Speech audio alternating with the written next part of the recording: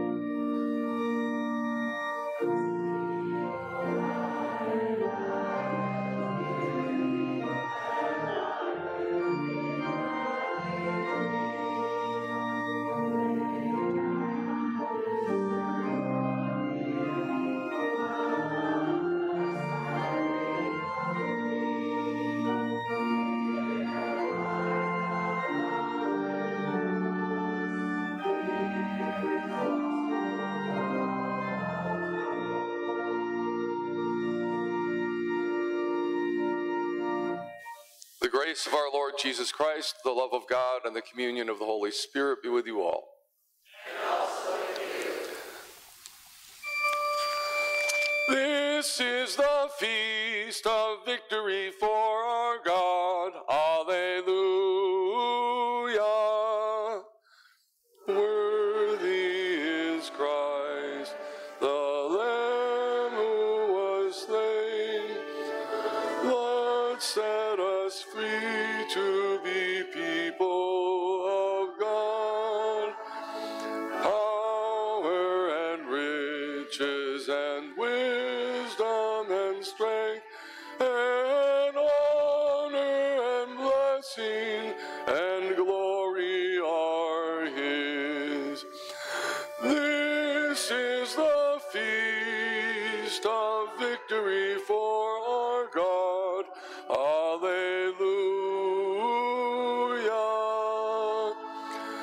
Sing with all the people of God and join in the hymn. O creation, blessing and honor and glory and might be to God and the Lamb forever. Amen. This is the feast of victory for our God, for the Lamb.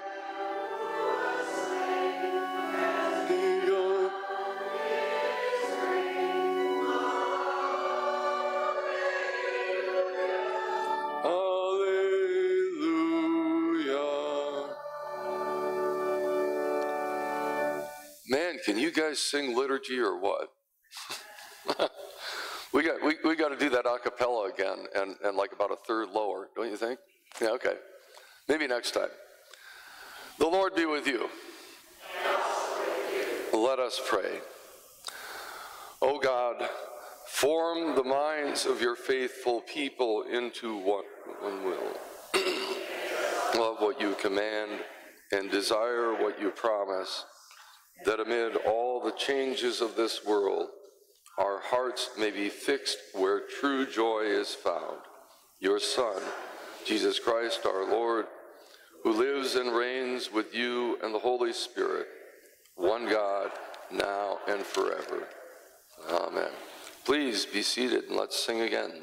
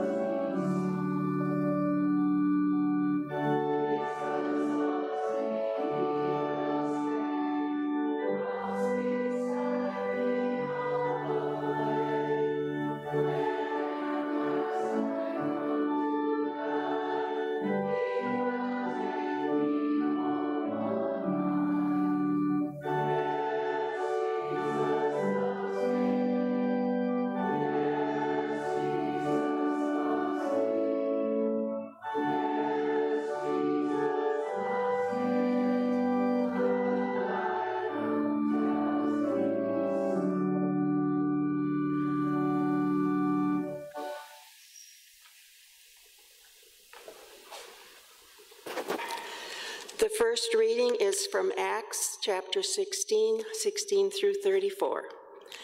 One day, as we were going to the place of prayer, we met a slave girl who had a spirit of divination and brought her owners a great deal of money by fortune-telling. While she followed Paul and us, she would cry out, "These men are slaves of the Most High God, who proclaim to you a way of salvation." She kept doing this for many days, but Paul, very much annoyed, turned and said to the spirit, "I order you in the name of Jesus Christ to come out of her." And it came out that very hour. But when her owners saw that their hope of making money was gone, they seized Paul and Silas and dragged them into the marketplace before the authorities.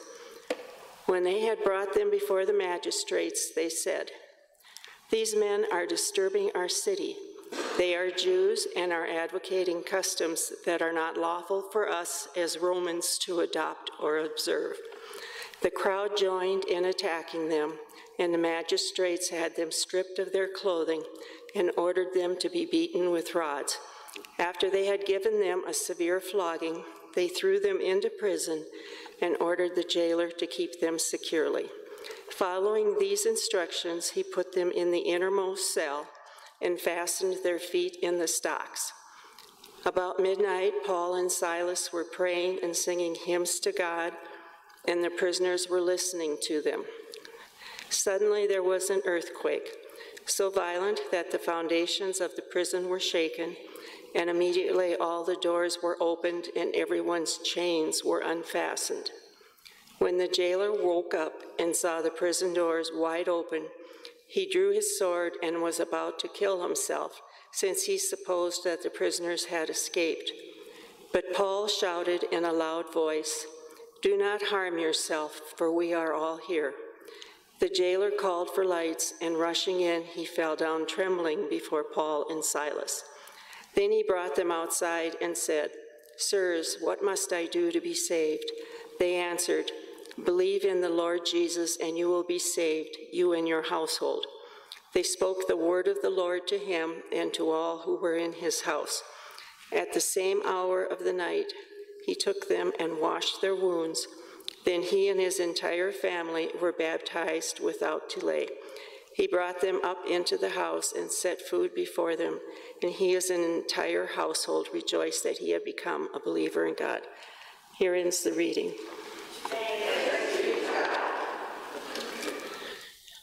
The psalm is Psalm 97, and we will read it responsively. The Lord reigns, let the earth rejoice. Let the multitude of the isles be glad.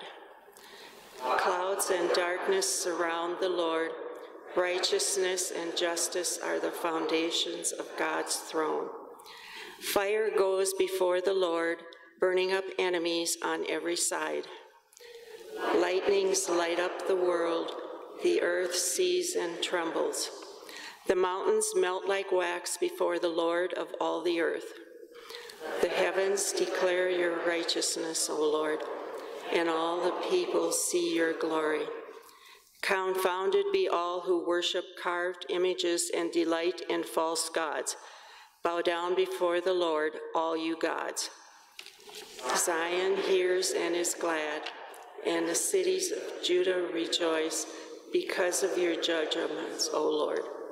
For you are the Lord Most High over all the earth. You are exalted far above all gods. You who love the Lord hate evil. God guards the lives of the saints and rescues them from the hand of the wicked. Light dawns for the righteous and joy for the honest of heart. Rejoice in the Lord, you righteous, and give thanks to God's holy name. The second reading is from Revelations chapter 22, starting at the 12th verse. See, I am coming soon. My reward is with me to repay according to everyone's work. I am the Alpha and the Omega, the first and the last, the beginning and the end. Blessed are those who wash their robes, so that they will have the right to the tree of life and may enter the city by the gates. It is I, Jesus, who sent my angel to you with this testimony for the churches. I am the root and the descendant of David, the bright morning star. The Spirit and the bride say, "Come," and let everyone who hears say, "Come," and let everyone who is thirsty come. Let anyone who wishes to take the water of life as a gift. The one who testifies to these things says, "Surely I am coming soon. Amen. Come, Lord Jesus." The grace of the Lord Jesus be with all the saints. Amen. Here ends the reading.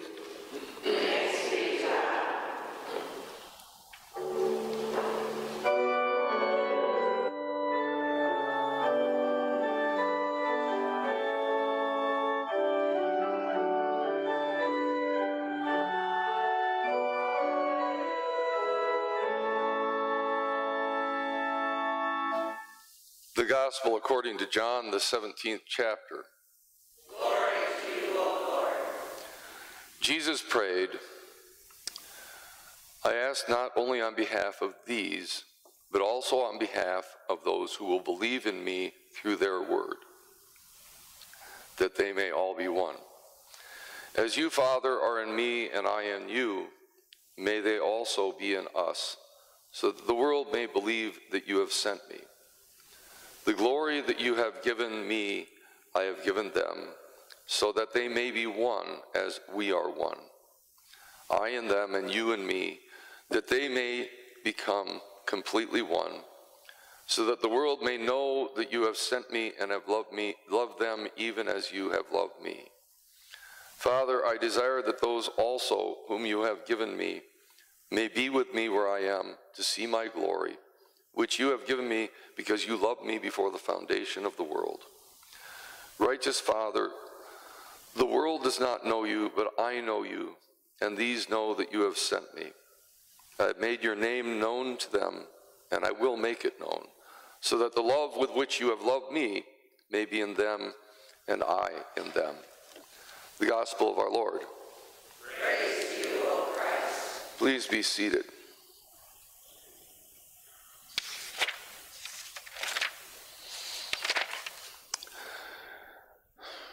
May the words of my mouth and the meditation of our souls be pleasing in your sight, our rock and our salvation. Amen. Amen. Amen. Well, first of all, Memorial Day. I'm glad that there's a Memorial Day because it draws our attention to the sacrifices that individuals are willing to make for a greater good. So thank you for all of these people who are willing to lay down their lives. The circumstances of them varied greatly. Some died as heroes, saving the lives of many, some by accident, but nonetheless, to put yourself in that position where you are in harm's way for others, doesn't it embody, in a sense, what Jesus said, greater love has no one than to lay down their life for their brothers and sisters? So happy Memorial Day. Now into the scriptures, but we might find some similarity. It's interesting, this is the point in Acts. If you ever read all the way through Acts, which I'd suggest you do sometimes, it's a pretty good read. Takes a little bit of unpacking, but it goes from from third person to first person here. One day as we're going to the place of prayer. Anyway, it's just an interesting literary technique. So there's a slave girl. They're in Philippi, which from his letter to Philippi, oddly enough, Paul had a tremendous relationship with this congregation. It's the happiest letter that he ever wrote. But it didn't start out very good. It's like trouble follows Paul wherever he goes. Do you notice that? And everywhere he goes, there's just trouble. Now, why is that? Why do you suppose Paul got in trouble? Well, the one mission that he had is to get the word out about Jesus Christ to the entire world as much as it was within his power, and that's what he did. So we can only assume that he got in trouble because somehow the gospel of Jesus Christ stirs up trouble. And why do you think that Jesus got killed? He stirred up trouble, and he wouldn't shut up, and he wouldn't stop doing the things that he was doing. So this slave girl keeps following them around, and it's an interesting message, and we can only speculate at what part about this annoyed Paul so greatly, but what she said is, these men are slaves of the Most High God. Well, so far I don't see anything that's to be protested there. Who proclaim to you a way of salvation. Well, maybe the a way would have been objectionable to Paul, but nonetheless, it sounds like they got somebody to promote their cause here, so I'm going, wouldn't we all like that? I mean, could I get somebody to walk around the town and say, hey, there's this guy, he's a slave of the Most High God, he's going to be at Christ Lutheran Church, he's going to be the one up in the pulpit. He has words of you a way of salvation. Wouldn't that be great? I think I kind of like it. But I imagine the point here is that this slave girl just wouldn't shut up. Paul's trying to preach a sermon, and she keeps going on like this. The first time that I ever prayed with a Pentecostal Christian, there was a young woman, I think she was in early high school, junior high, had very bad asthma, and she was in the hospital, so I went to visit her. Her mom was there with a friend of hers. And it comes to that point when I visit where I say, hey, do you want to pray? And I said, so let's pray then. And so I start praying, and this woman kind of keeps talking during my prayer. Hallelujah. Amen. Praise Jesus. As I'm trying to pray. And I wanted to stop and say, when I said, let us pray, what I meant is, I'm going to talk to God, and you shut up and listen, right? It's very annoying that you keep going on like that. Actually, at the end of the prayer, I kind of went, that's kind of cool. Can we get that going all the time? Can you, if I'm on the right track, give me a hallelujah or praise Jesus, okay? If I'm going the wrong way, maybe go, whoa, something like that. But tell me how I'm doing. But I'm guessing that she was doing this while Paul was trying to proclaim this message that was so dear to him that he was willing to risk his life to do. But whatever it is, I just think it's kind of funny, and I think it's intended to be funny, because it says, but Paul, very much annoyed. He does this miracle because he's annoyed. But nonetheless, I mean, It's not good to be, it doesn't say that it's an evil spirit at all, but nonetheless to be occupied and to be driven by this foreign spirit, this entity, can't be the way that God intended anybody to live their life. So I order you in the name of Jesus Christ to come out of her, and it came out that very hour. And then immediately you see the consequences for this. But when her owners saw that their hope of making money was gone, isn't that funny? And whenever you hear money, I think power and control. Isn't that it? We think that if we get enough money that, I don't know, I just think of these guys that have billions and billions of dollars, and I think they think they're going to live forever, and they've got to hedge against anything bad that could happen to them because, they got more money than the U.S., I mean, how far in debt are we? So it's like, they could buy a couple of countries if they wanted to with the amount of money that they have, and I'm pretty sure we look to them, we get all jealous. Boy, I wish I had billions and billions of dollars. But in their money, their money, the gravy train is gone. This woman was making them big bucks. I mean, you think about it today. I mean, how many, do you still have lines that you can call in and talk to psychics? Right? Remember that was a really big thing, but there's psychics in the world. People pay big money to go and feel like they know what's going on. The secrets that psychics can reveal. But what they did was they dragged them into the marketplace before the authorities. When they brought them before the magistrates, they said, "These men are disturbing our city." Well, was there any indication that was happening? No, it's a lie. They are Jews. Well, that much is true. Okay? And are advocating customs that are not lawful for us. Okay, you bring in law and order, right? That's always a good trick. Law and order. That are not lawful for us as Romans to adopt or observe. And then the crowd joined in attacking them. Isn't that funny what you can do with a crowd and how quickly you can get them whipped up? We saw this during Holy Week, didn't we? When Jesus entered riding on a colt on a donkey, boy, I tell you, I mean, high praise. People throwing their coats down, palms on there. Hosanna to the Son of David. Hosanna to the one who comes in the name of the Lord. And not 4 days later, 5 days later, they managed to whip up the crowd on the negative side. Apparently, whipping up a crowd is pretty easy to do.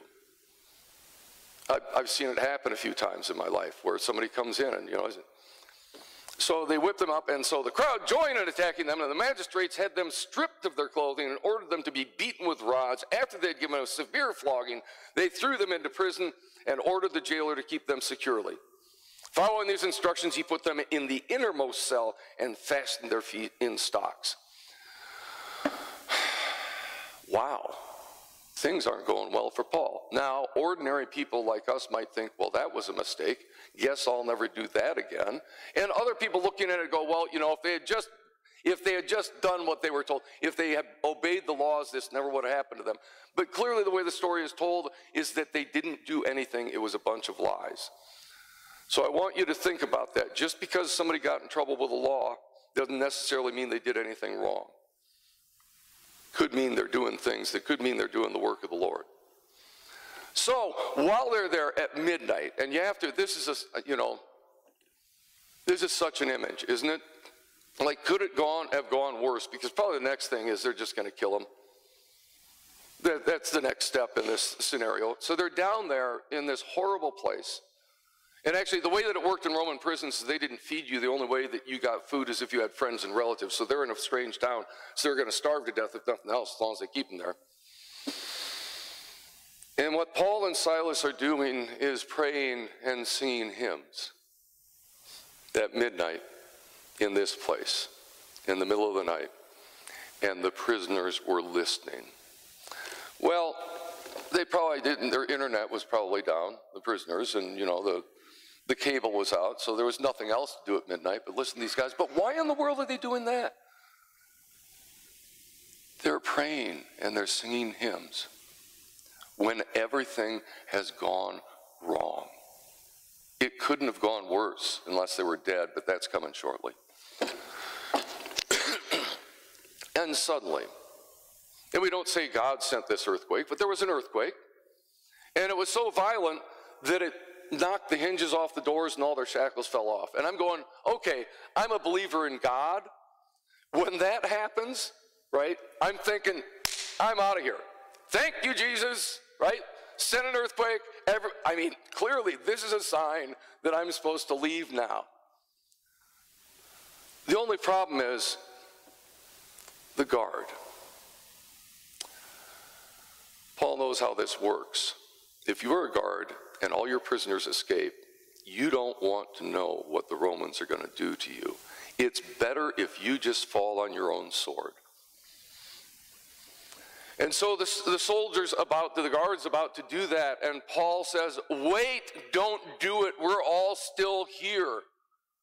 You got to be kidding me. Nobody left? Nobody left. Why? The only thing I can think of is Paul said, hey, we're not leaving because this guy's going to lose his life. And they're going, why should we care about him? Because of the gospel of Jesus Christ, we're compelled to care about people who aren't us. It's just the way that it works. So I don't know, what do you say about all this stuff? Apparently, when you follow Jesus Christ, sometimes it gets you in trouble. Who was it? Lewis, black representative from the South, marched with Martin Luther King. I'm blanking on his name, but he says, get into trouble, good trouble. Okay? What was the news of the week this week? Can you tell me one headline that still you carry this morning? The shooting. It's the 27th one so far this year. We're not even in the 22nd week. And every time it happens, we do nothing. We do nothing. Which kind of says, apparently we're okay with this. Apparently we're okay sending our kids to school and not knowing if they're coming back home that day. In Revelation, what does it say?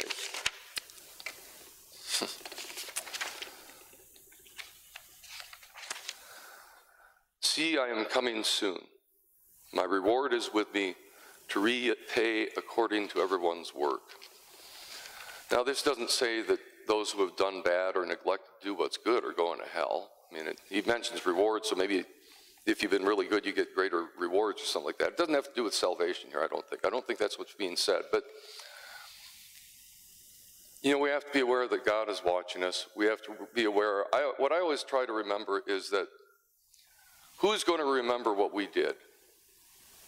I look around at us and I go, within 25 years, how many of us are still going to be standing? We're not going to be here to remember. Who's going to remember our legacy? Our kids and our grandkids, and they're watching us now. And they will judge us, as kids always do. And I guess I haven't talked to any kids about what they think about what's happened and what continues to happen.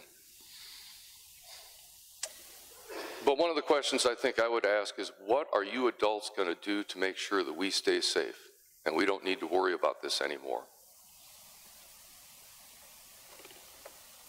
That's a question I have for you. And as a Church of Jesus Christ, and as people who are called to get into good trouble, are you ready to get into some good trouble now? Are you ready to finally do something, to have the will, the courage? And by the way, if you begin to go down this road of actually taking action on this in some meaningful way, people will not like you. You know where you live. This will be seen as political activism, and you don't do that. We're supposed to be people of peace and don't have anything to do with the world. We come here and we're undisturbed. May I undisturbed draw near thee. that's our idea. We come here and kids, if anybody gets loud or anything like that, even a kid, starts acting up, and we go, oh, they're disturbing our peace. It's our worship service, and we got to, don't make any noise, just get along, be people of peace. Which one of Jesus' followers didn't get into trouble? We don't know, it's not in the scriptures, but early church history indicates that all of the apostles died martyrs, except for John, who died old and alone.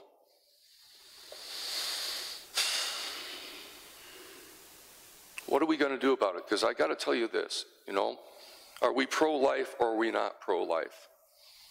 And part of the Christian ethos is to take care of those who are vulnerable in our society. If kids aren't vulnerable in our society, who is? And I guess as Christians whose heart belongs to Jesus, for whom kids are precious, can you imagine if that happened here? And we say, well, it couldn't happen here. I'm here to tell you, I'm willing to bet there are more guns than people in Murray County. What do you think? I don't own any, but I'm sure there are people that have 24 of them. I'm sorry, I'm brokenhearted this morning, and I don't know what to do about it. So I'm looking to you. What do you want to do about this? For God's sake, what are we going to do? For the love of God, for Christ's sake, what are we going to do? I can't take it anymore. The school shooting of the week. Sometimes we get two. I am disgusted and I'm fed up. And I'm ready to do something that doesn't involve guns, right?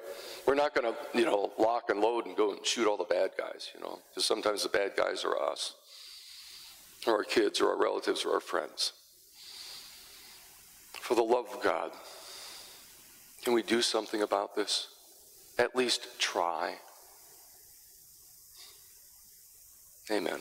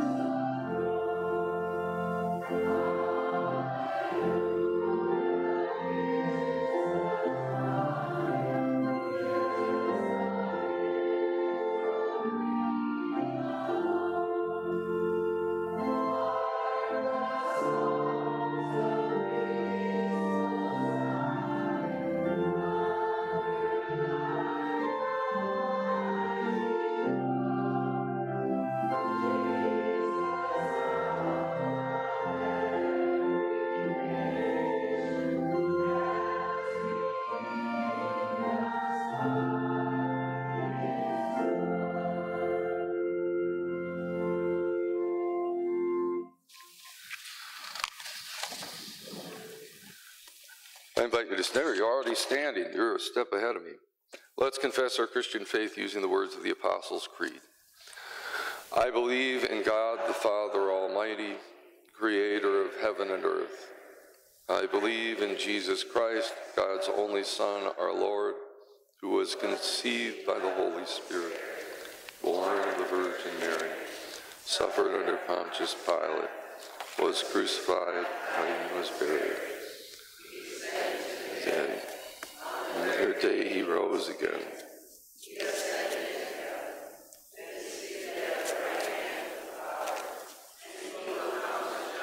Living in the dead. I believe in the Holy Spirit, the Holy Catholic Church, the communion of saints, the forgiveness of sins, and life everlasting. Amen. Set free from captivity to sin and death, we pray to the God of resurrection for the church, people in need, and all of creation. Holy God, make your people one as you and your Son are one. Extend the gifts we have been given by your Spirit to all people, especially those experiencing division or questioning your love. God, in your mercy.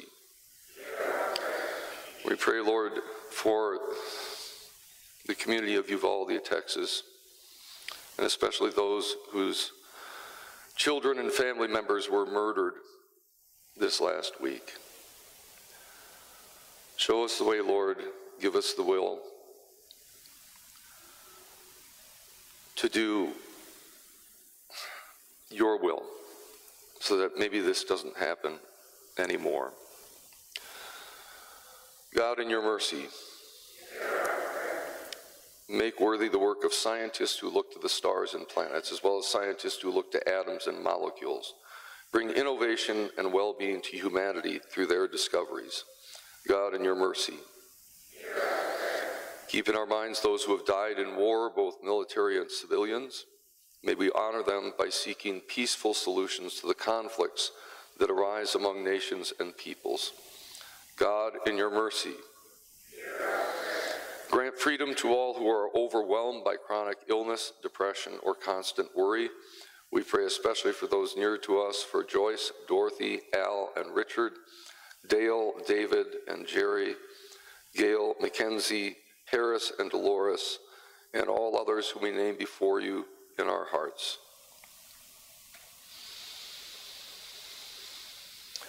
Open them to receive health and salvation in Christ Jesus through the Spirit's gift of faith. God, in your mercy.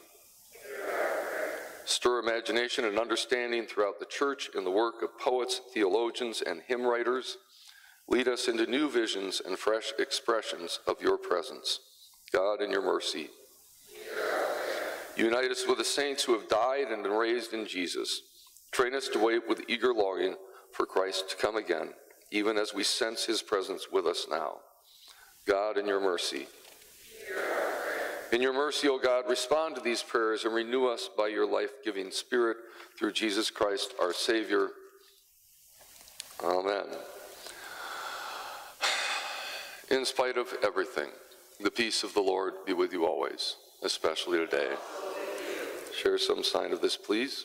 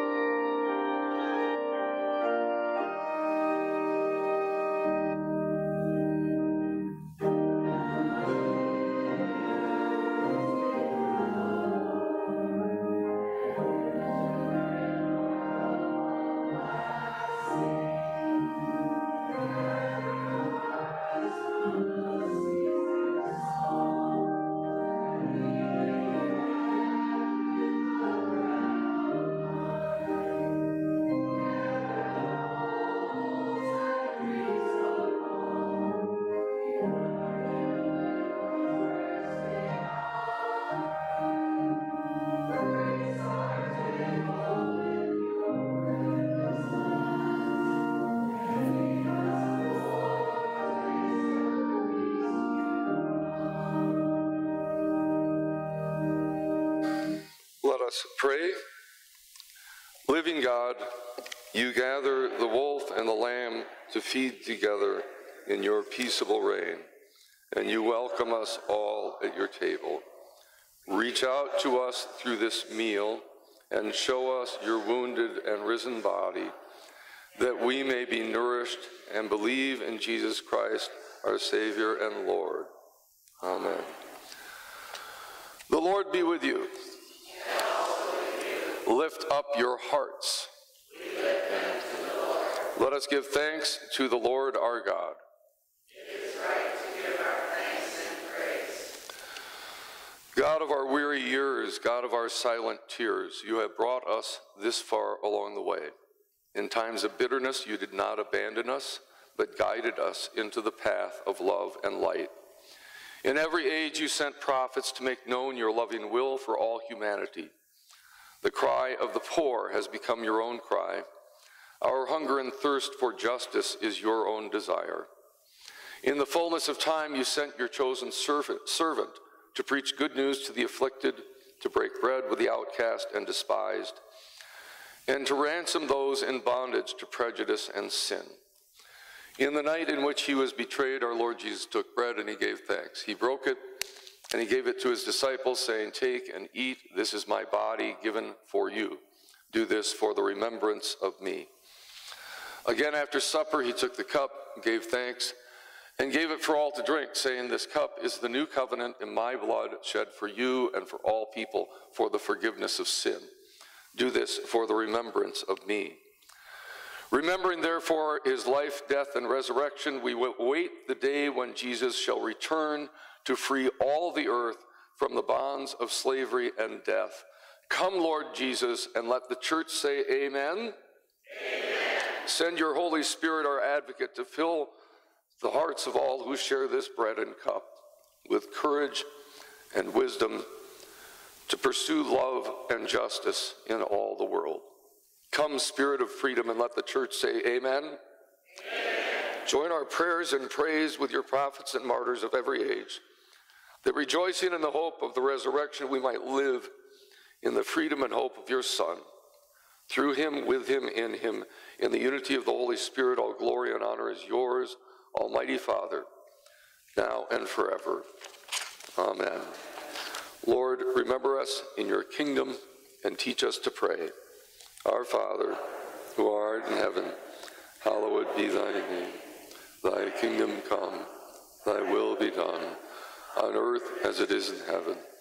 Give us this day our daily bread, and forgive us our trespasses, as we forgive those who trespass against us. Lead us not into temptation, but deliver us from evil. For thine is the kingdom, and the power, and the glory, forever and ever. Amen. The risen Christ dwells with us here. All who are hungry, all who are thirsty, come. Please be seated.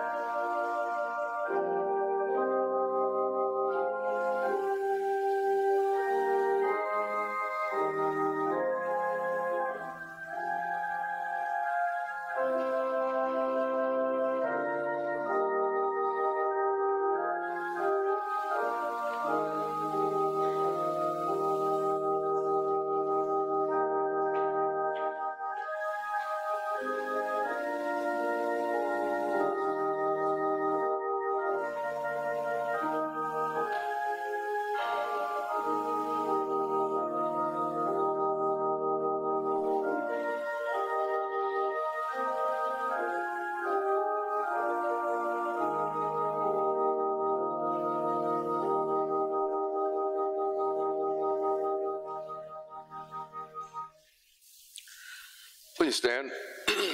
I've been asked to announce coffee that way after church. Come, all you who are thirsty, and drink coffee down there with us. The body of our Lord Jesus Christ and his precious blood strengthen us and keep us in his grace. Amen. And let us pray. We give you thanks, generous God, for this bread and cup. For in this bread and cup we have tasted the new heaven and earth, where hunger and thirst are no more.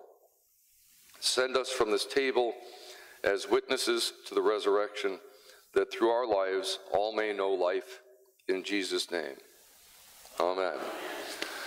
God, the author of life, Christ, the living cornerstone, and the life-giving spirit of adoption, bless you now and forever. Amen.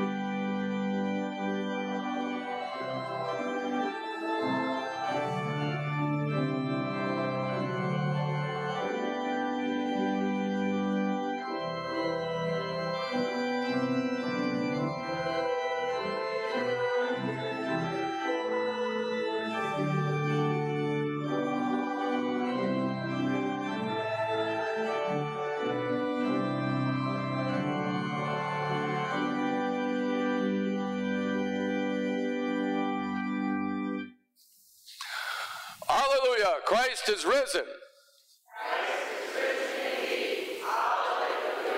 Go in peace, tell what God has done.